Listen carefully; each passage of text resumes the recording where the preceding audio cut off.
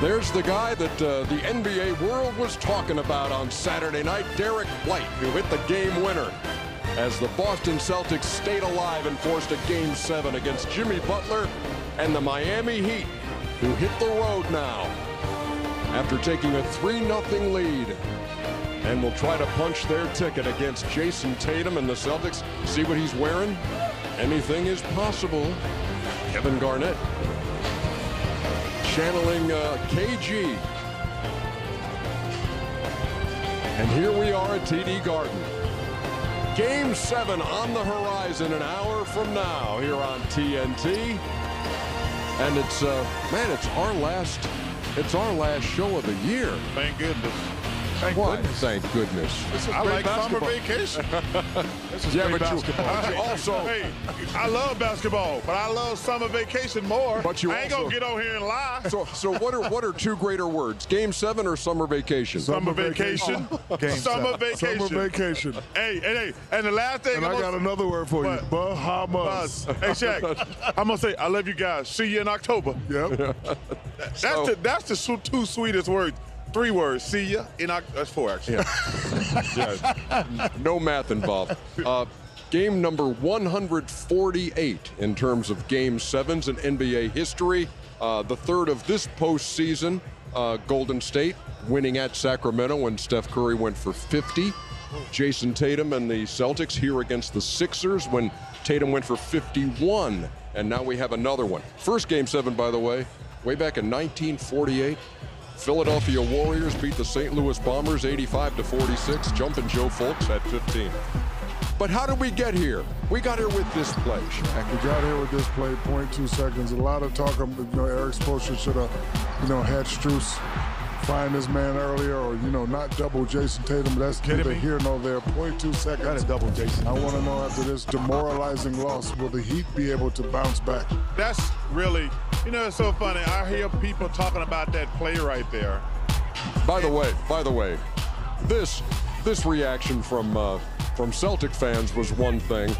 This reaction from Heat fans at a wedding reception was another.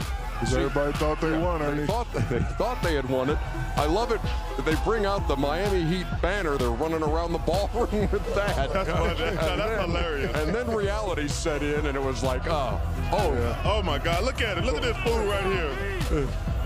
Oh my God. Oh man. That takes us to Carmack's one-on-one. In the NHL, it's happened 4 times, coming back from a 3-0 deficit.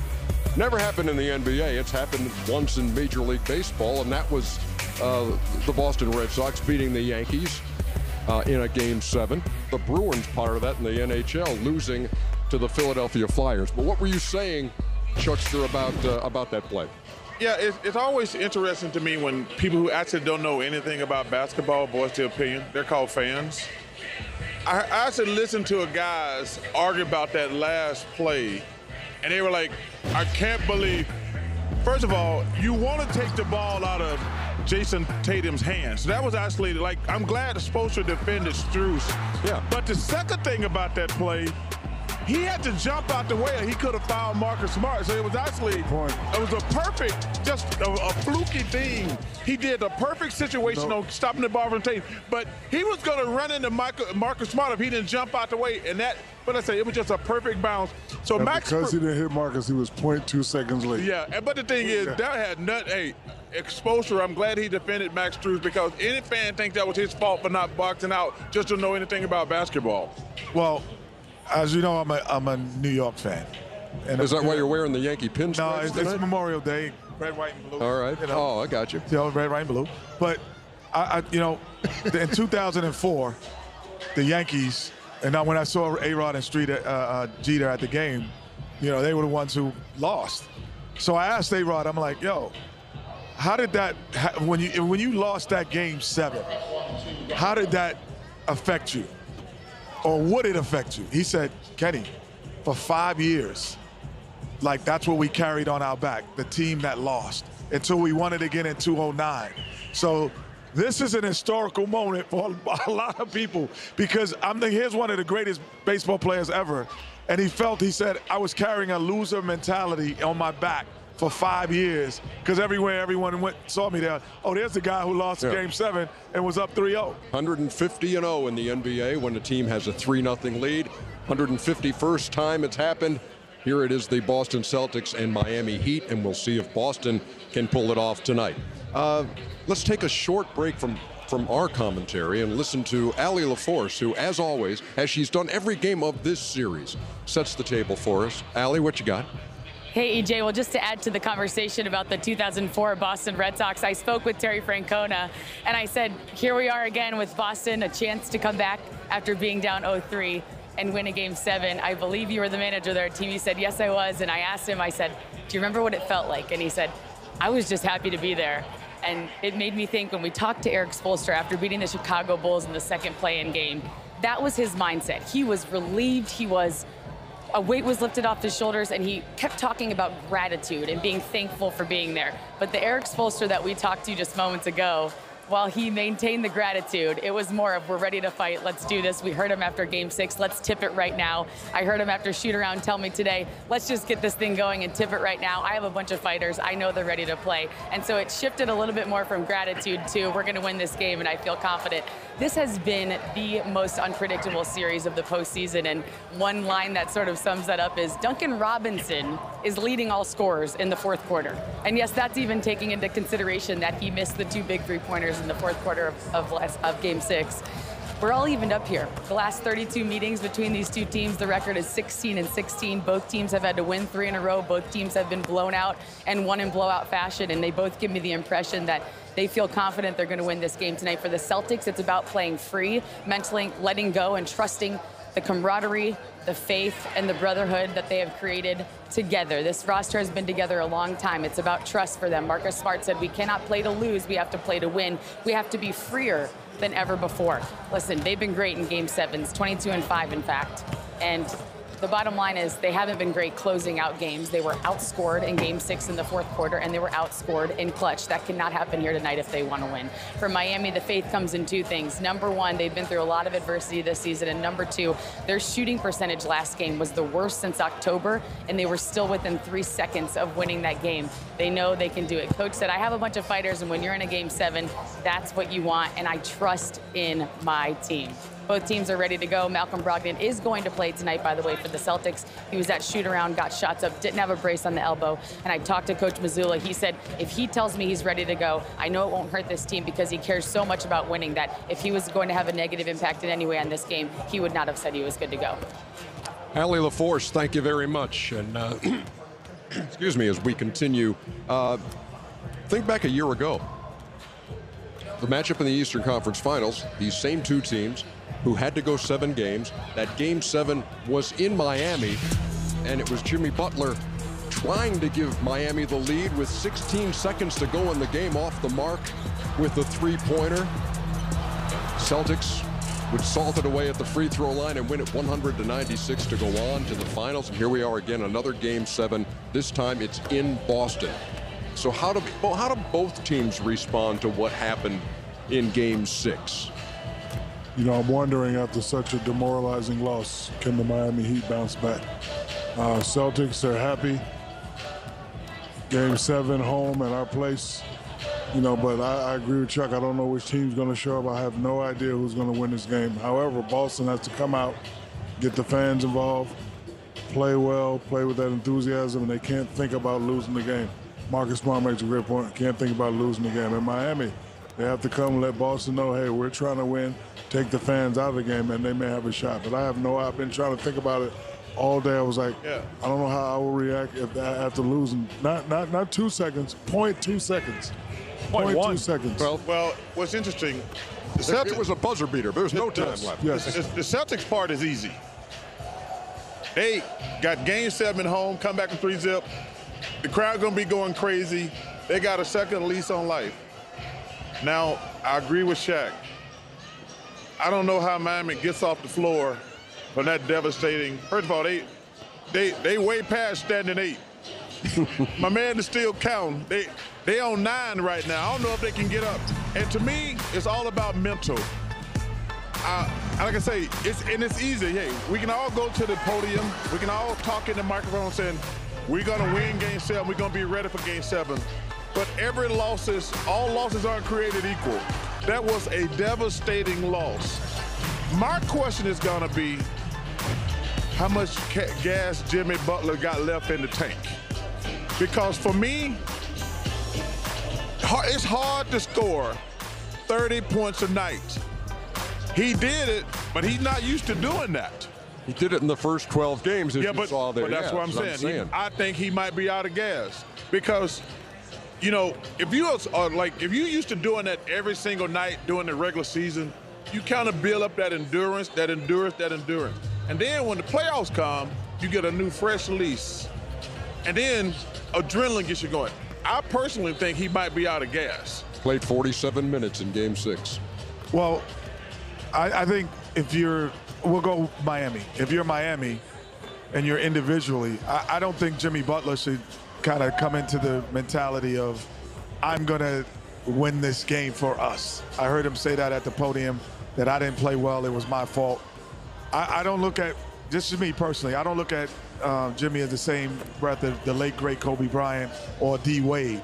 Guys who, like Charles says, who are consistently getting 30 points during the regular season. Jimmy is a closer. He is a great closer, but he needs some middle relief pitching. We talked with Ali about baseball, we stand on baseball. He needs middle relief pitching, and that's Strus, that's Gabe Vincent, and that's Caleb Martin and Lowry. They have to get him there.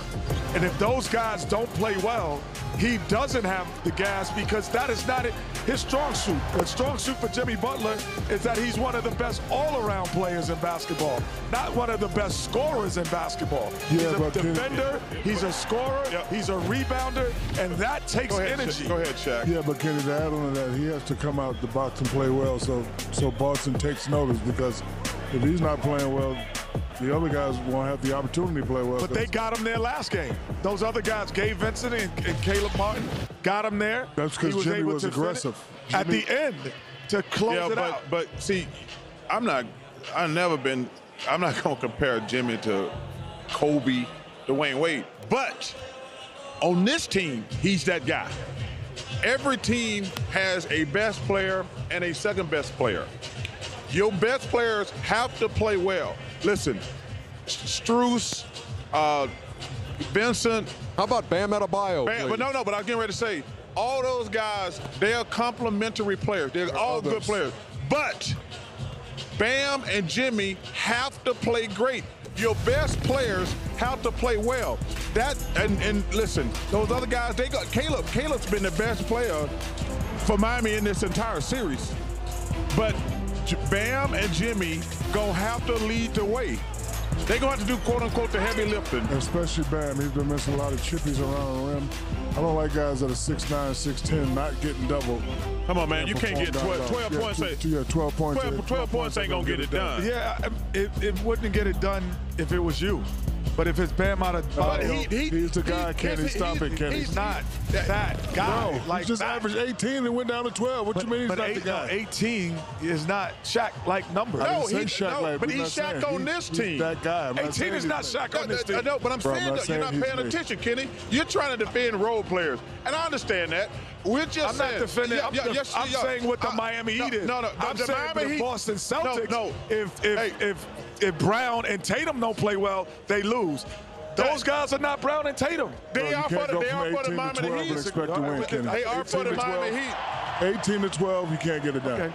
Not for 3 straight games. That's what I'm saying. Meantime, players still warming up, and here's what happened a short time ago.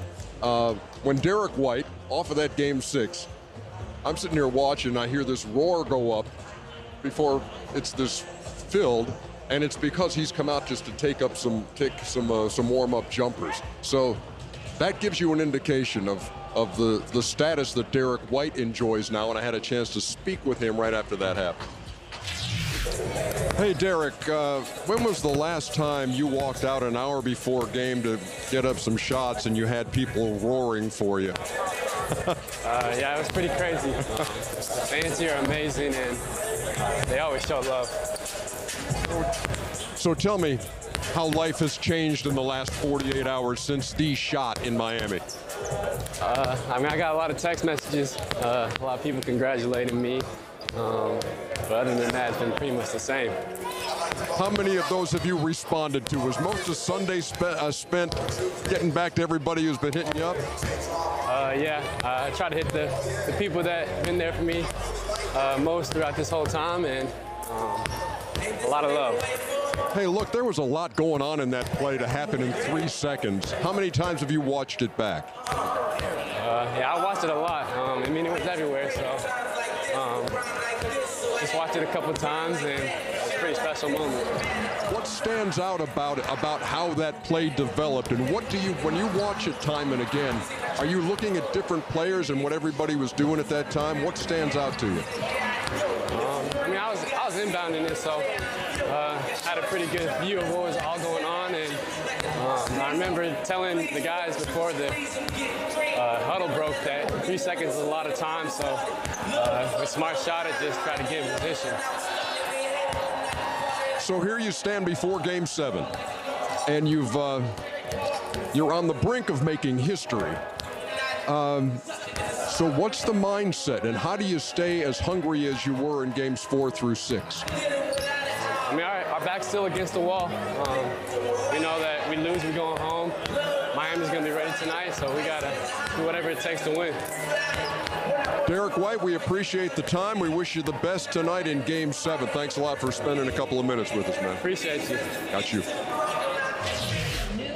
So that play in Game 6 that gave the Celtics the win. One of those Celtic moments that'll go down in their playoff history. Not if they lose tonight, it won't. But right now it does. It depends on what happens tonight. It goes up with these right now.